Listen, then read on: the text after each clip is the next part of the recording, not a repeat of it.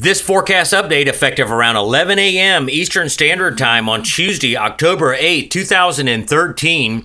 And guys, just like we've been advertising over the last several days about a possible coastal storm developing and a major swell event coming out of the North Atlantic, it all looks like it's starting to come together now. There is a little bit of uncertainty in the forecast, and we're going to show you that in today's update. But if you're tuning in for the surf forecast for the Florida State Surfing Championships in Jacksonville Beach or the Atlantic Surfing Federation's Championship being held in Sebastian, I'm going to go ahead and combine this in the update. It does look like at the moment that we could see possible surf alert conditions for the Florida State Surfing Championships at the Jacksonville Beach Pier this weekend, and fun surf alert conditions for the Atlantic Surfing Federation's contest down in Sebastian Inlet this weekend.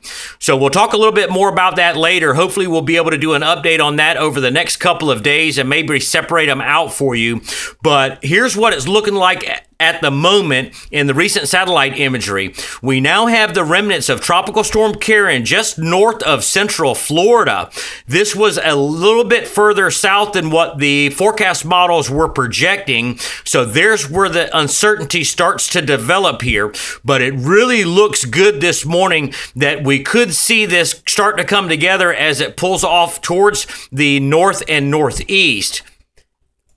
Taking a little bit wider view, what the models were suggesting was that the remnants of Tropical Storm Karen located over here off the Florida coast was going to move up in here towards the mid-Atlantic, and another area of low pressure currently south of Bermuda was also going to move up in this direction, and the two combine east of the Outer Banks and develop a coastal low. Now, there is a gale warning in effect for the mid-Atlantic states currently, and a gale watch is in effect off the southeast U.S. coast in here east of South Carolina.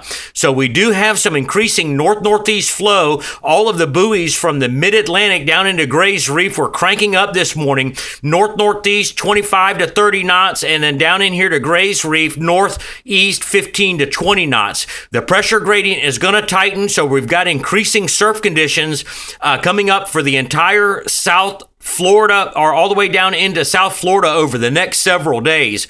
Gonna put this into motion for you in the infrared satellite imagery, and you can see convection is really firing up just off the southeast U.S. coast as the remnants of Tropical Storm Karen move out into the Atlantic, combined with the front that is now moving off towards the east. And then south of over here, Bermuda, here's this other area of low pressure, and you can see convection is firing up along with this as well. So we're going to be watching for these two features to possibly combine up here east of the Outer Banks and develop a coastal low is what we're going to be watching for.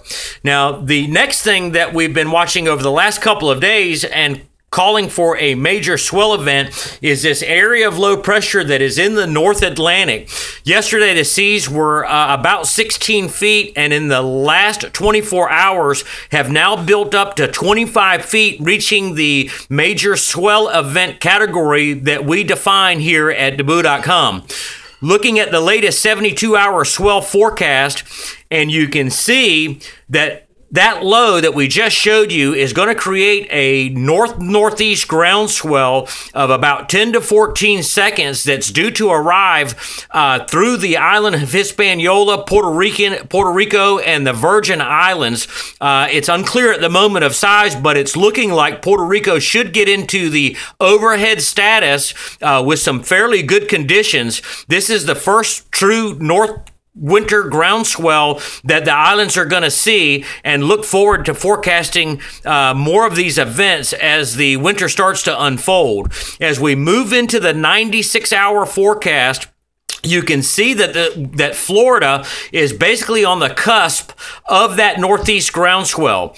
You can see that in the 96 hours, that long period groundswell now reaches out into the Bahamas, and there's some hope that we could start to see some of that long period stuff get into East Florida this weekend. So we're going to be watching for that as well. You'll have to check back in for the updates on that. Now, here's where the uncertainty comes in.